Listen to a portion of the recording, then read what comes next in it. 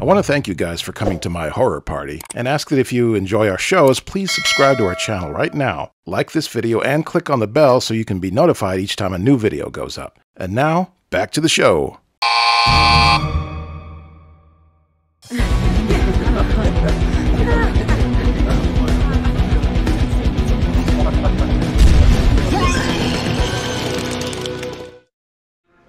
What did you say this movie was about? Oh, it's great. It's about this guy who dresses up like Santa Claus and kills people. What? Hi folks, Greg here again, and 'tis the season for a holiday horror party. Santa's back!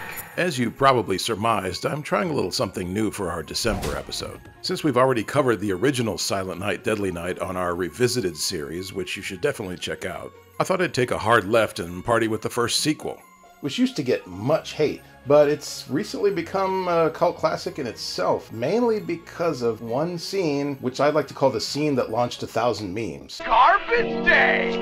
Huh? No!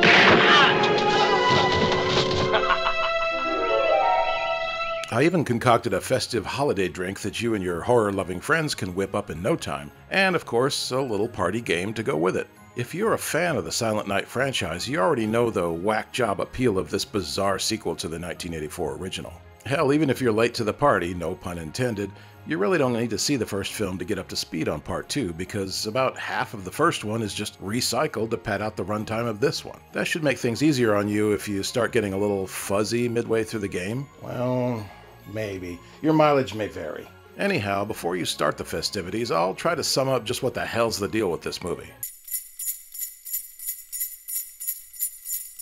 First, here's a quick refresher if you're new to our series. Honestly, any fun horror film is a good candidate for a horror party, especially if there are plenty of outrageous moments to keep you and your guests on your toes. Adding a party game just jacks it up to another level, and I'm here to help you with that too. Of course, you don't have to follow my rules or my recipes. They're really just there for inspiration. Use your imagination and go wild. It's Garbage Day!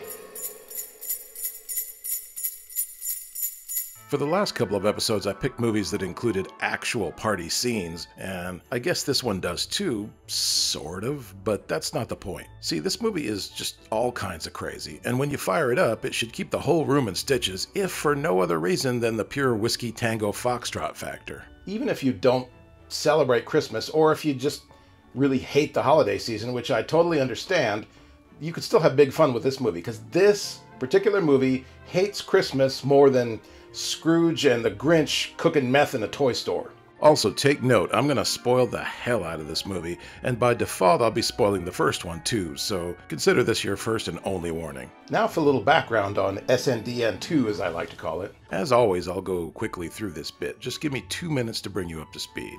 If you already know this stuff, all you have to do is skip forward 120 seconds and you're all set. I'm even gonna clock myself, so let's get started right now. The story behind Silent Night 2 is pretty weird. It's an obvious cash-in on the success of its predecessor, which got a big boost from the well-known controversy surrounding its theatrical release. As the story goes, a group of so-called concerned parents claimed the movie's ad campaign was traumatizing their children by making them believe Santa Claus was going to murder them on Christmas Eve. Although I think a lot of that publicity was encouraged or maybe even created by the film's promoters. Although it did get pulled from theaters after that, it grew a fan base in the mid-'80s thanks to its home video release. The producer's original plan was to put out an expanded version of the first film, but after the new scenes were written, they realized they had the makings of a sequel. They didn't have much budget to work with, so to save time and money, they edited about 40 minutes of the original film into this one in the form of flashbacks, taking up almost half its runtime. And that's not counting the 10-minute end title crawl that lists the cast members from both movies. Lee Harry is credited as the director, but his background was in editing, which made it easy for him to Frankenstein these two stories together. He was actually pleased with how it all turned out, even before it became a campy cult classic. That's Lee Harry right there, by the way. The sequel follows the character of Ricky Caldwell, who was traumatized as a child by his brother Billy's Christmas massacre as an adult, and subsequent death. Ricky's story is shuffled into the original plotline like a deck of cards, revealing his own psychotic break and setting up his escape from a mental hospital in the final act, leading to a brief but memorable Santa suit slaughter spree of his own. And as if that wasn't weird enough, Part 2 wasn't even released during the holiday season, unless you count Easter, and after horror icon Bill Moseley put his unique stamp on the role of Ricky for the third film, the fourth and fifth installments just tossed out the story altogether and slapped the Silent Night handle on a couple of otherwise unrelated movies. At least Scream Factory managed to clean up the flashback footage for this one because they'd already remastered it for their Blu-ray edition of the first film. It may be a hot mess of a sequel, but at least it looks good now, so there's that. Punishment. Discipline. Eat shit.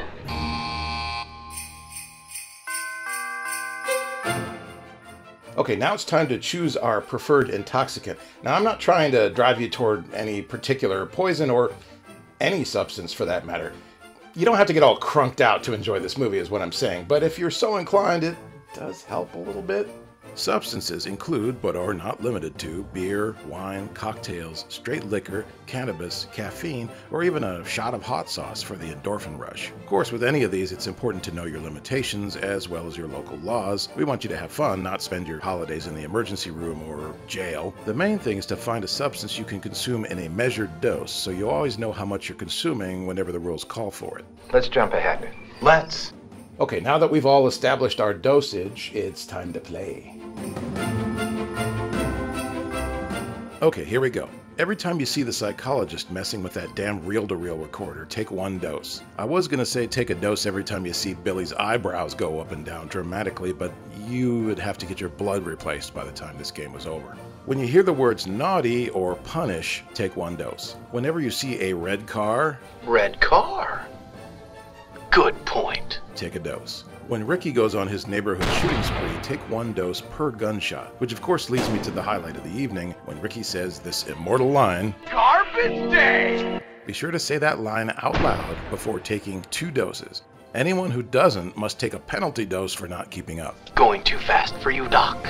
Now I'm going to show you what I'm dosing for tonight's game. Start with your basic eggnog, and I would recommend a good spiced rum, Kahlua or a similar coffee liqueur, whipped cream, and some crushed peppermint or candy canes. Use a standard cocktail glass and a shot glass for measuring. So you start with a shot of rum, then you take a shot of Kahlua, and then you top off your cocktail glass with the eggnog. Then take some of those peppermint sprinkles in a very fine powder and just mix them in there. And you could just have fun with this part. You could put some more of the crushed peppermint on top, and of course a little sprinkle of nutmeg. And what the hell, I'm gonna put a couple of gummy worms in there because, you know, it's garbage, right? But what's really cool is to use a candy cane as a swizzle stick. So that's it. Garbage nog, bitches. Let's go! Start the movie!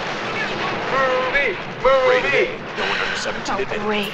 All right, chill. We're about to get started here, okay? It's showtime. And I'll be playing right along with you as you revel in the complete insanity that is Silent Night, Deadly Night Part 2.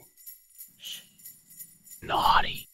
Be sure to come back for some aftercare as well as my final thoughts. I'm beginning to like this picture. But for now, it's lights down, bottoms up, roll film. Let's all go to the... This movie's so bogus. It really is. Now, it does take a lot of chemical incentive to be able to make it all the way through this movie, but I survived, and I'm assuming that since you're still watching this, you're still conscious. Pretty much everything about this movie screams quick cash grab, but it does pack in a lot of laughs. Many of them intended, a lot of them not so much, but I still get a giggle out of it, and for a lot of fans, it's part of an annual holiday tradition. Maybe it'll become one of yours too. Then again, maybe you'll hate me for even suggesting it. I hope not, or you might end up on my naughty list. So, got any ideas for our next party pick? We are totally open to suggestions. In fact, we welcome them. So take to the comments and let us know what you want to party with next. If you don't, we'll just try to surprise you. And who doesn't love a surprise party? Well, besides me. Actually, forget I said that.